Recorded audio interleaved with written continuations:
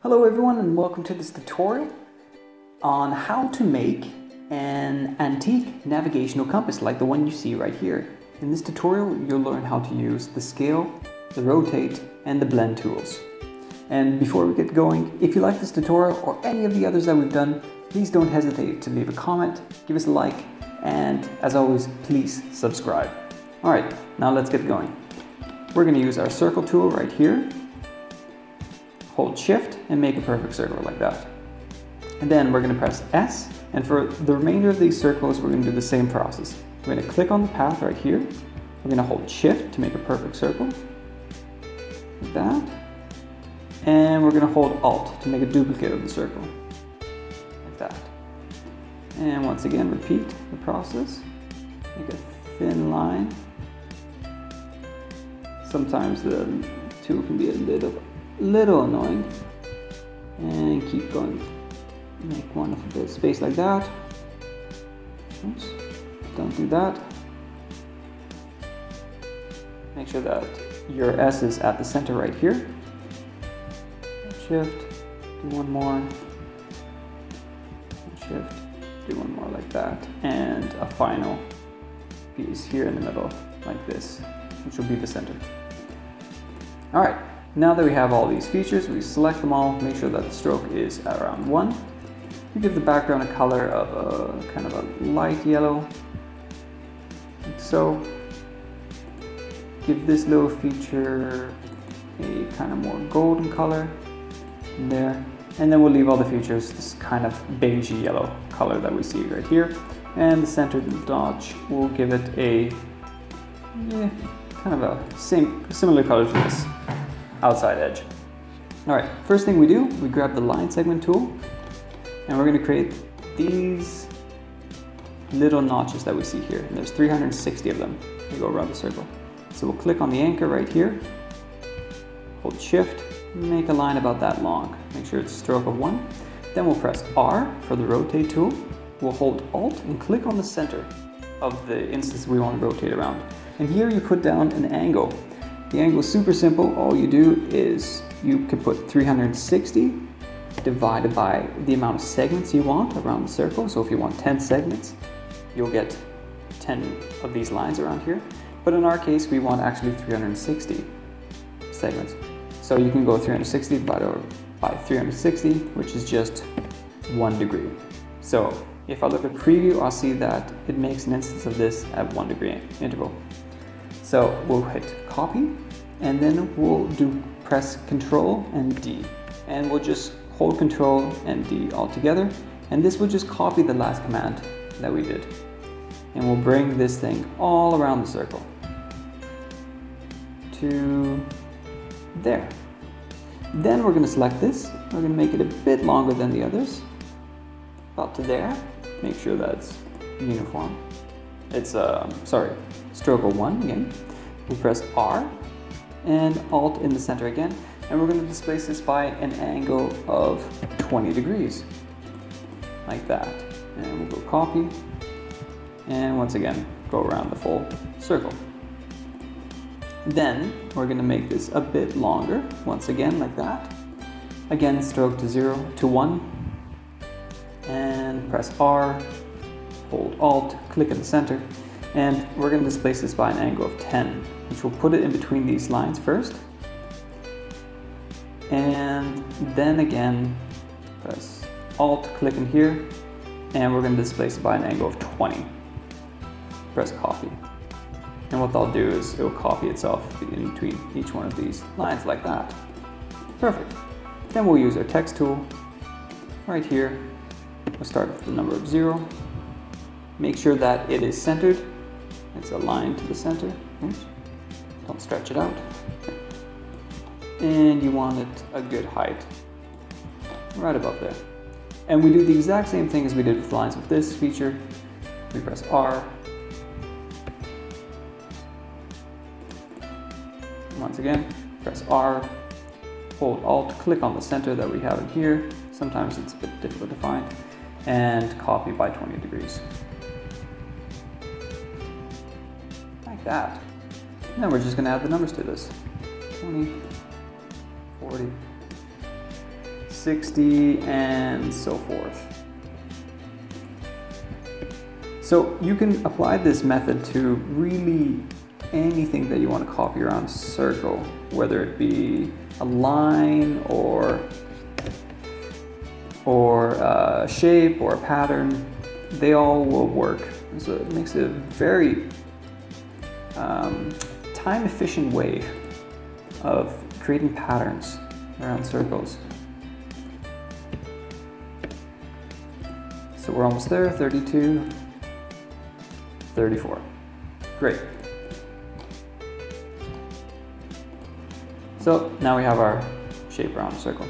So now we're going to create these interior dials. And the way we're going to do that is we're going to use our line tool. We'll select this anchor point and we'll bring it to this anchor point right there. We'll make sure that has a stroke of 1, like that. Then we are going to make a longer line here and we'll make it roughly to about there. Then we'll use the R tool, hold Alt to the center, and we'll displace it by 22.5 degrees, which is half of 45. Press copy, and once again hold Alt, click again, and displace by -45, which will basically move it to right over here, like so. We'll copy, there we go. Now we'll use the pen tool. We'll click on this anchor point, bring it down to here, bring it down to here, and close it off like that. Now to stop this little point from sticking out like that, we're just going to go to our stroke settings, and the corner we're going to choose as a bevel join, like so. Then we're going to copy this shape, and we're going to press Ctrl-Shift-V, paste in place, right click, transform, and reflect. And we're going to reflect it by 90 degrees like so. We're going to hold Shift and then bring it to here. And that's the basis of the shape.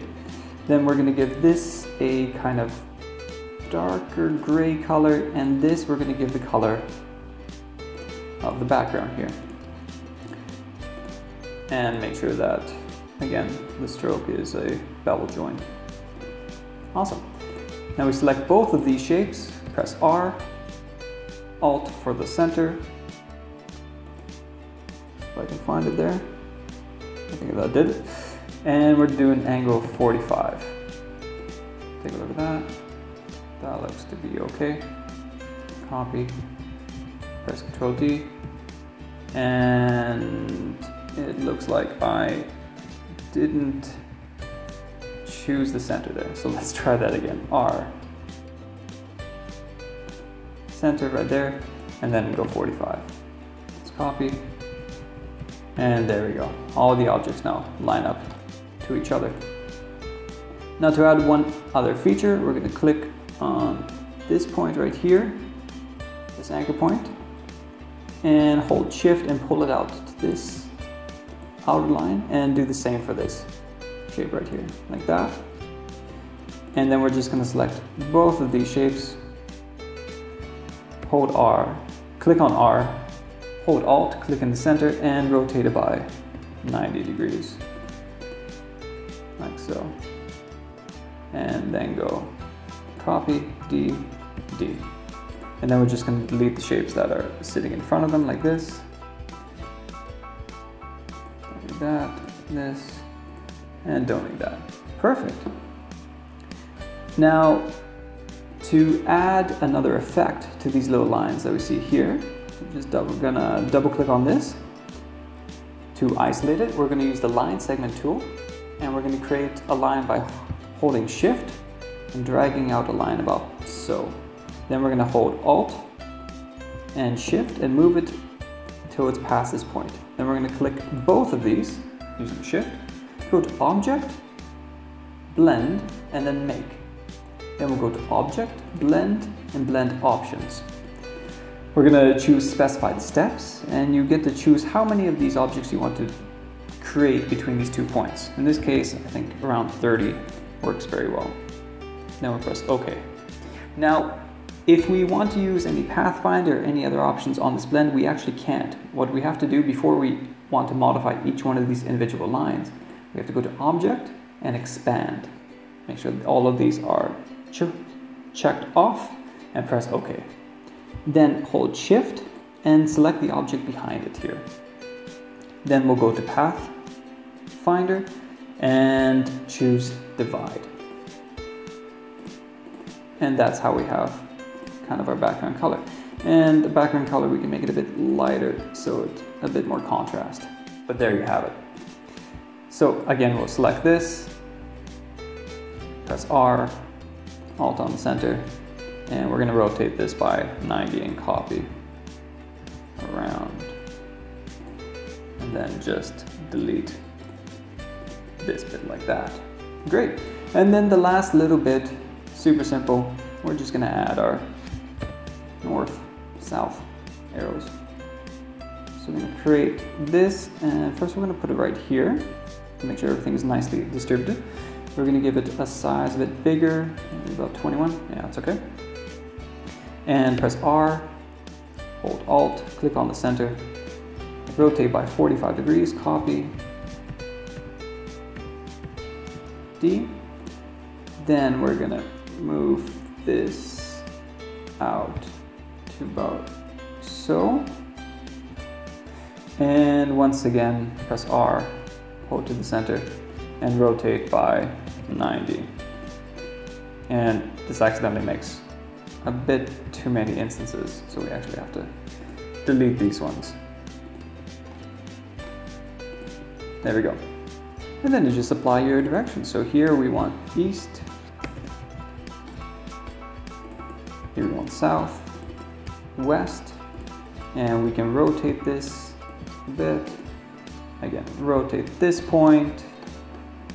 North is okay, this is north, east, this is southeast, this is southwest, and this is northwest. And in between the points, you can add a little flourish, like this point right there. Let's copy it, add the flourish, add the flourish, add the flourish. And there you have it. That's how you create a kind of antique navigational compass. Yeah, if you have any questions or feedback, please don't hesitate to give us a post or a comment. Don't forget to subscribe and check out our other videos. And as always, have a great day.